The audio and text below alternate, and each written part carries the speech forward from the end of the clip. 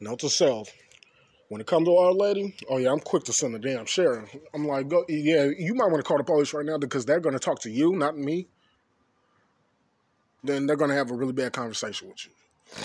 And you're not going to like what you hear because you sure ain't putting me in my place. I'm already there. I never stepped out of it. What the fuck are you talking about? Well, he has dreadlocks and shit like that. What the fuck, you stereotyping ass bitch? I'm not racist and shit like that. No, no, no, no, no, no, no, no, no, no. You just assumed that I have dreadlocks, that I'm a fucking terrorist. So it comes from somewhere where black people reside, somewhere around the world, or just related to them. That's some bullshit. This is a hairstyle, B. Stop playing with me.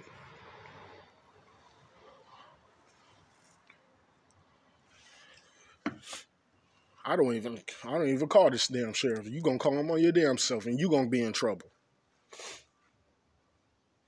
50,000 motherfucking old ladies just roll by talking about, I don't want to watch the underground news channel. It's too fucking scary and shit like that.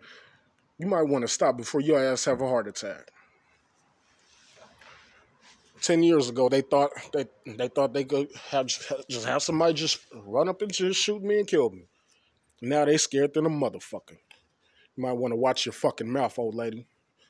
Give a fuck about how old you is. I ain't respecting no elders around this motherfucker unless they on my side, period.